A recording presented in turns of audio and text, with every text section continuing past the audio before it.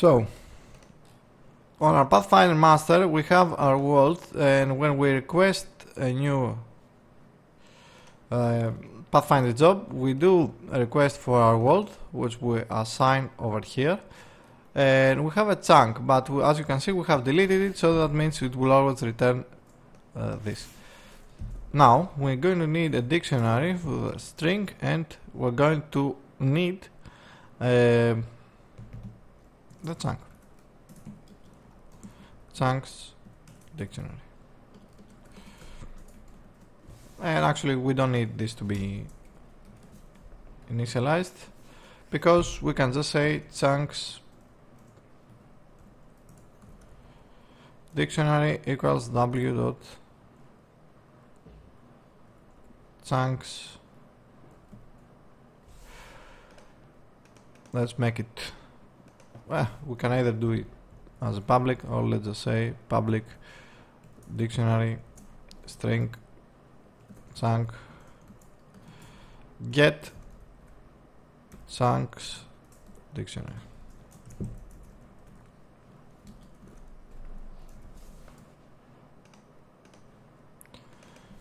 Get chunks dictionary,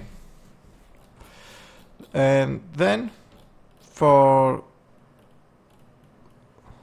this, okay, get chunk circular and get chunk, this needs to change now. So let's copy the code we have from our chunk, and we need get chunk from dictionary, of course.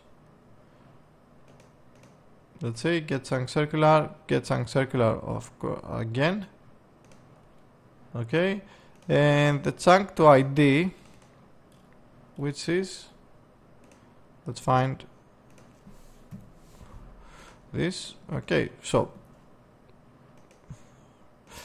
let's you know what, okay, let's copy it over here, although it will be better if we have made this method into another static script, so we can just use this every time. Anyway, get chunk, so get chunk, I don't think we need this, because we just use the circular one. So I'm going to copy this first, and then Pathfinder, I'm going to paste this in here, and then get chunk circular,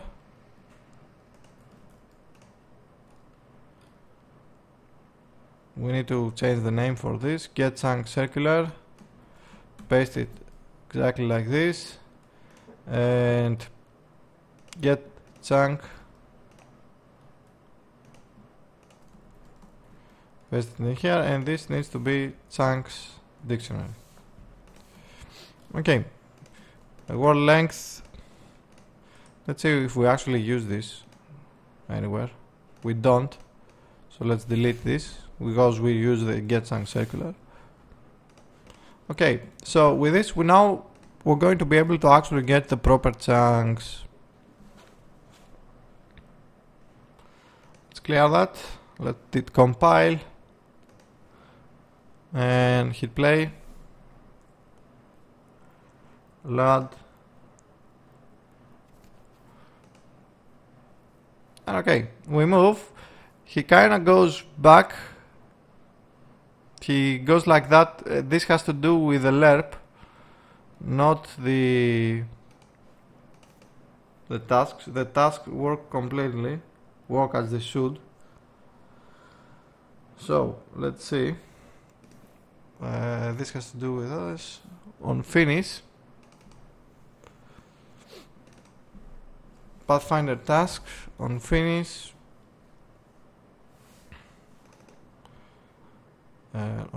this should unregister the task, this will register. Yeah, so we kind of have, let's start deleting this now that we know they are working, and this, and let's see what else. Path complete, find path, edit task.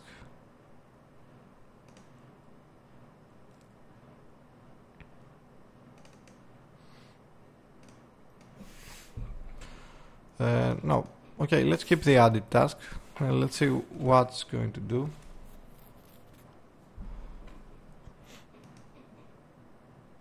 Hit play. Hit load. And okay, click somewhere. Yeah, unfinished runs a lot on the Pathfinder task, which tells me that, yeah, unregister task. We were never registering the Pathfinder task, that's why. So, click load. Okay, everything works smoothly. Okay, if I click now, well, I can't go anywhere else because because we can't really do anything. Now, let's say we want when the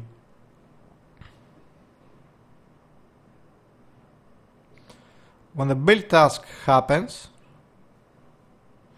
when we click to actually build or weld this, okay, we actually want to have a build task, not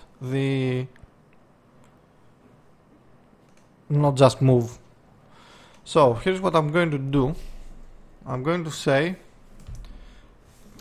maybe let's just add the using say tasks above,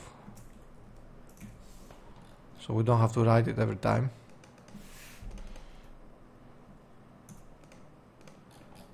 Let's see, why are you complaining?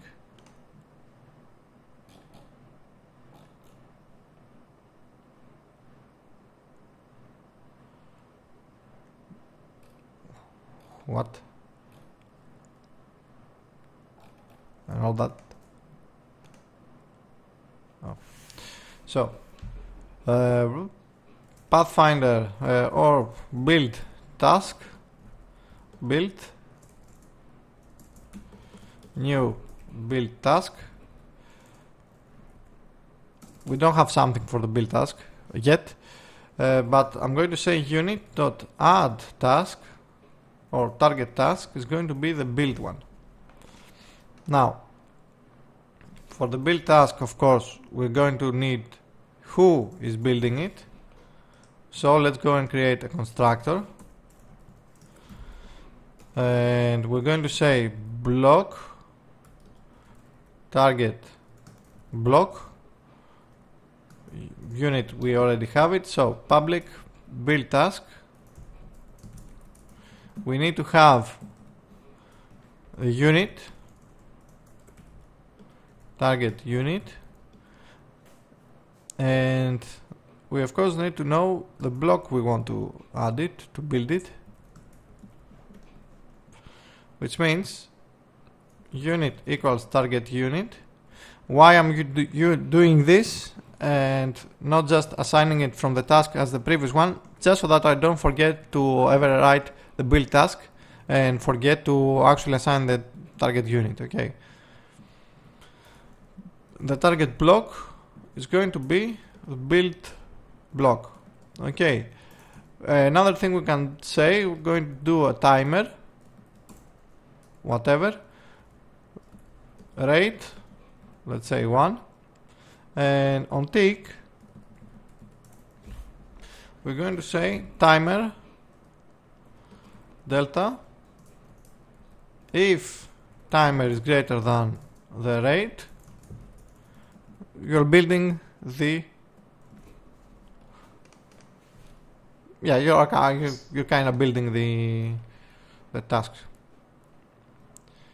So timer timer delta greater than timer rate. Okay, we'll see what this does. Okay, no, let's do this now and say okay, let's take a peek at player interaction. So unit and current block. target task build. Awesome. And then when we want to add a new block, we're going to take it like this, world, and we need a reference to the world. Let's make sure we have this as a singleton. Yeah, we don't have it as a singleton, but we have the player interactions. We can get the player from the player interactions, so let's do it like that.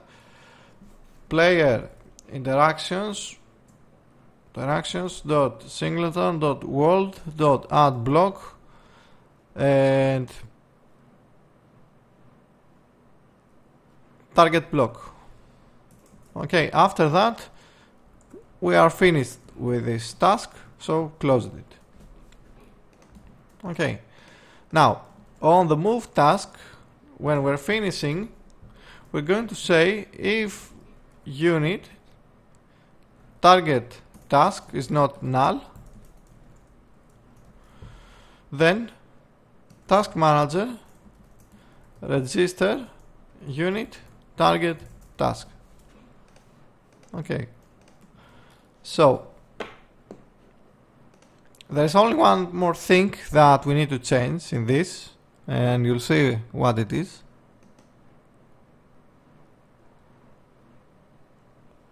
Hit load. Okay, so I'm going to click on one of these. He's going to go onto that position, and voila, he actually builds. Now, one thing that we need to change, right now it goes right onto the actual, it goes onto the same block that he's building, or better yet, let's see it a little bit more closely.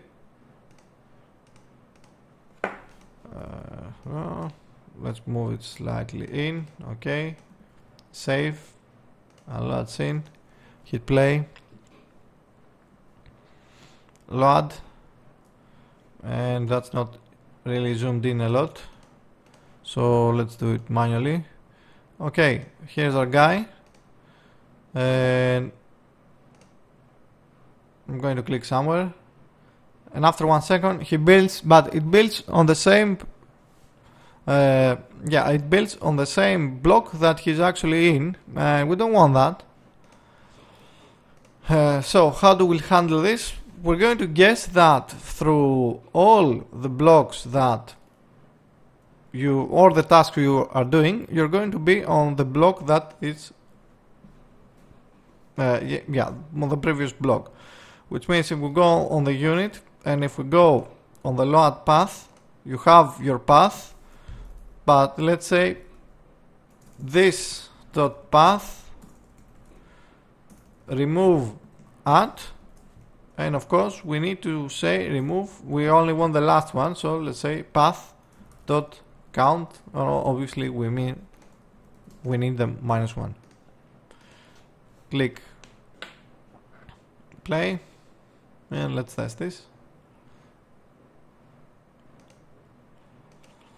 Okay, hit load, world. Let's zoom in a bit, because I have to click inside my viewport now. We don't get the preview, but I'm just going to click over here, and you can see that he starts building. Now, till he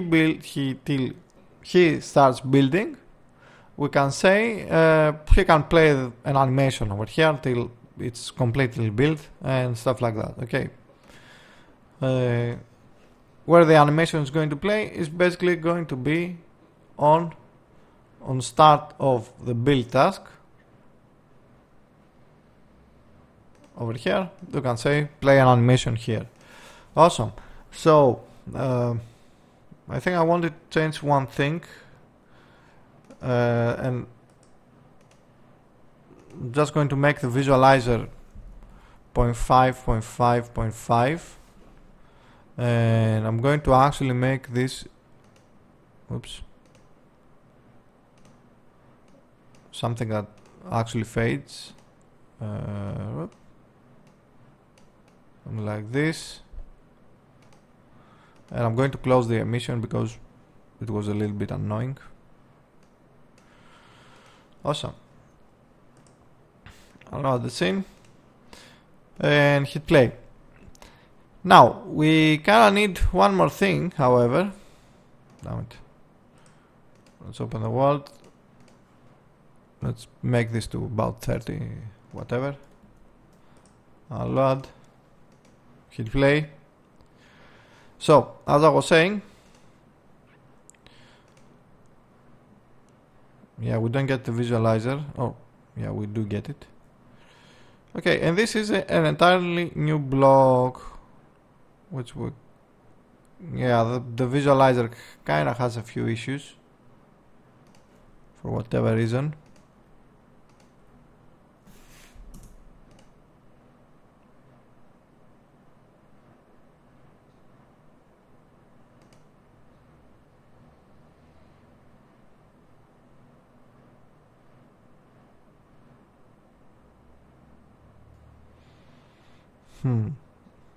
Yeah, okay, we need to kind of fix that a little bit. Anyway, so the other problem we have is that after we first place a block, we can't really place anything else, and of course the Pathfinder needs work because he takes all jobs, all positions onto like it's something that he can actually walk, so he's basically walking through the air to go and build something. Okay, we have a lot of things to fix. Added tasks, remove that. So on the next part we're going to actually make a unit manager that is going to look for the first idle unit and it's going to assign that onto him instead of, you know, just having drag and drop the unit. So as always, I'll see you on the next one. Don't forget to like and subscribe, and of course Patreon and all those stuff, so we can keep making a lot more of these videos. I'll see you next time.